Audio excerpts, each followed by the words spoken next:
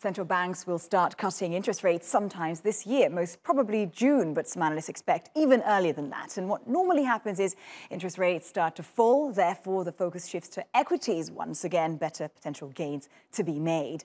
Sectors to watch this year will be the advertising industry with the US presidential elections, but also the Paris Olympics that will surely be under the spotlight, but also the defense sector and international tourism expected to reel in record revenues fueled by this post-pandemic wanderlust, but also sky-high prices. We saw double-digit returns in 2023 for equities, and prediction for this year is a 6% average gain. Now, to bonds. As you know, bond prices and their yields have an inverted relationship, so when one is high, the other one is low, and vice versa. Prices were at their lowest at the end of last year as yields reached pre-global financial crisis levels, so very high, and they slowly started to rise at the end of October. And they will continue to do so, despite what people may think.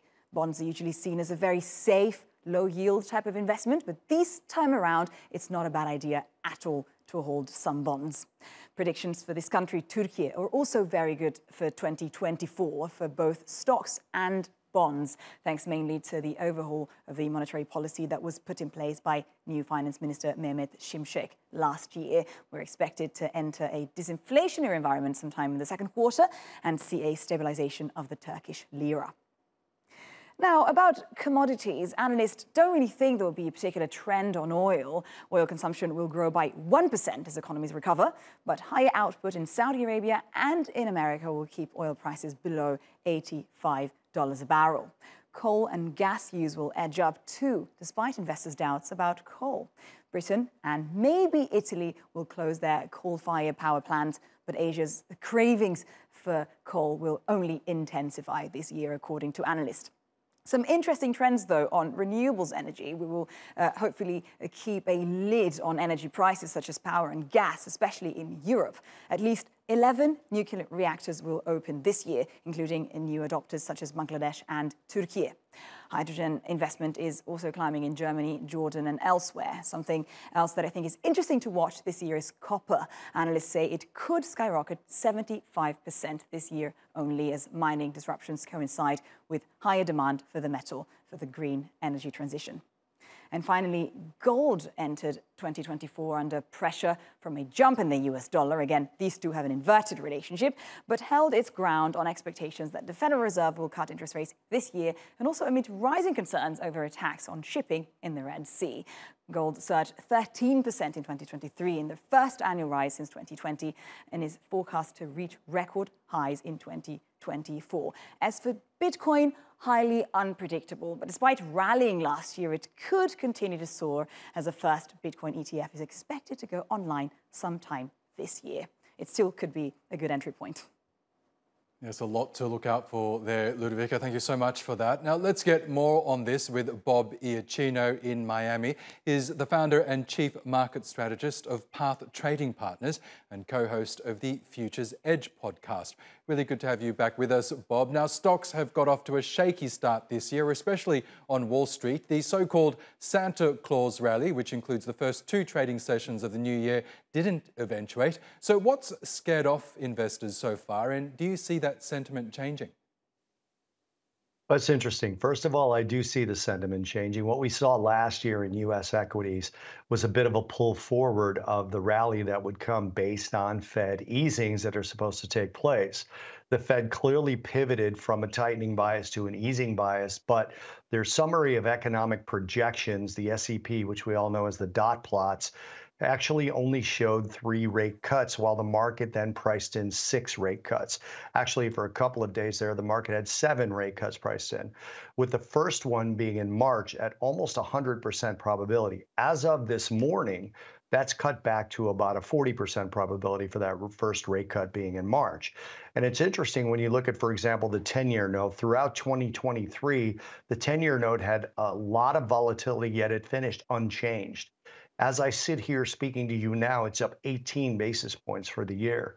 And that's definitely going to be a drag on U.S. equities unless it turns around. So I think the market is getting a little bit of a shock of realism that the Fed is not going to cut rates 6 times. They may cut 3, they may cut 2. And as Richmond Fed President Thomas Barkin said this week, they may actually hike. So the market uncertainty about the direction of the U.S. central bank, while clearly they've pivoted to an easing bias, is kind of pulling that rug out from under the U.S. equities that we saw at the end of last year. Interesting, because the likely good news that many are expecting this year is falling inflation. And just as you mentioned, that the Federal Reserve, along with other central banks, will begin to cut interest rates. So it doesn't sound like you're as optimistic as some of those other bullish predictors of rate cuts this year. So what timeframes are we talking? So I'm optimistic about U.S. equities in general, but when you look at the type of performance from last year, specifically in the NASDAQ, we don't see repeats of those. When you look at history, you generally don't see 25, 30, 35% in the NASDAQ and then a repeat of that the next year. So I'm optimistic about U.S. equities. In terms of the rate cuts, I believe there will be a rate cut, but I think you may not see anything till potentially the third quarter. You know, this morning we just got U.S. non-farm payrolls figures, and the unemployment rate was unchanged and wages rose. When you look at wage growth in the US, it's actually running at a level that is equivalent to 5% inflation, not 2% inflation. Now, that's just a services part. The goods inflation has not only declined, but has turned negative. So that's balancing it off, allowing core PCE to sit around 2.8%. But when you see wages and services inflation running at about 4.8% on a 3-month annualized basis, you're talking about a push-pull scenario for inflation.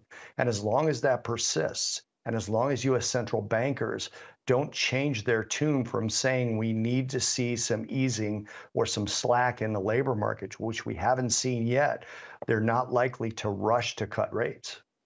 Now, crypto has had a strong start to the year. Bitcoin has marched past $45,000 for the first time since April 2022. Ether has also soared. This has been driven by the prospect of exchange-traded spot Bitcoin funds being approved sometime this year. Do you think this will be a good year for crypto?